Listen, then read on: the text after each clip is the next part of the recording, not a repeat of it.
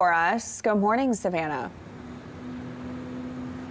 Good morning, you guys. Right now we are at Michigan and Division, and let me tell you, the key word for driving conditions right here is slick. I want you to take a look at this intersection where we are right now. That black Chevy with the blinkers on, with their hazard lights on rather, was just here struggling to get up this hill, similar to a lot of different vehicles trying to get up the stretch of this hill along the Medical Mile. It really does start though down here at Monroe, and you can see the buildup of headlights that is kind of the beginning of the trek to get up the Medical Mile hill here.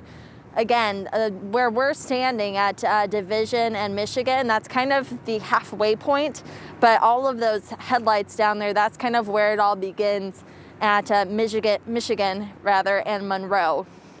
So I would say a lot of spinning wheels. If you take a look at the conditions of the road, if you take a close look, the snow is definitely still on the pavement. Things are slick, things are icy, and definitely slippery. A lot of these cars, I would imagine, have four-wheel drive just given the size and things like that, but those wheels are still spinning. So at all costs, you should try to avoid this area.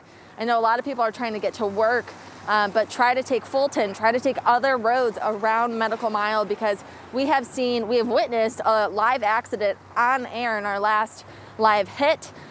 We have seen, again, different cars sliding, losing momentum, starting to fall backwards down this hill. It's definitely something that you are going to want to avoid.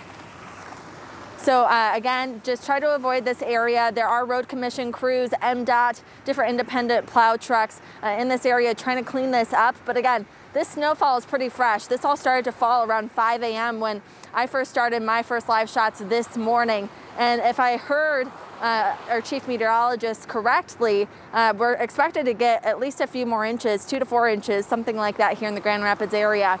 So definitely something to keep in mind. Stay focused on the road. Do not drive distracted, especially today or ever. And just make sure you're giving yourself enough room, enough time and space between you and the car in front of you and behind you.